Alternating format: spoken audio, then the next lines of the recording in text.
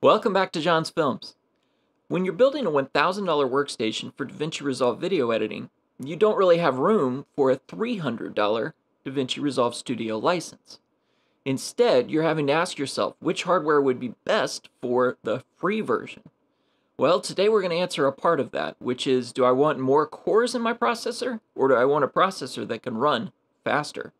Today we're testing a 2700X against a 3600 in Davinci Resolve Free. Now both of these are AMD processors, the 2700 being a last generation 8-core, and the 3600 being a 6-core from the current generation of Ryzen processors from AMD. Now that 3600 is said to work about 20% faster every time it runs a cycle. So let's find out. Do we want to have less cores that run faster, or do we want to have more cores for Davinci Resolve Free? Let's find out. I'm running these renders with the GTX 1070 and 32 gigabytes of RAM.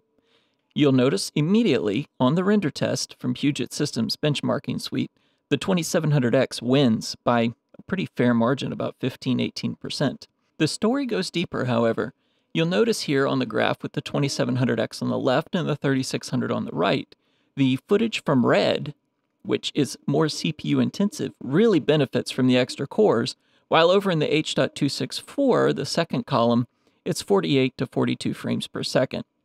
These variables and this difference is important depending on what you plan to do with your footage. If you have a red camera, well, you probably have the studio version, but if you happen to be editing some red footage, you'd do better to have more cores. On average, you'd do better to have more cores. But now you know, if you're trying to game and edit video, the 3600 is likely better because it's got better gaming performance. And the compromise for H.264 really isn't that bad. There we have it. The 2600X wins handily over the 6-core 3600. Those two extra cores couldn't be overcome by a faster IPC or instructions per clock.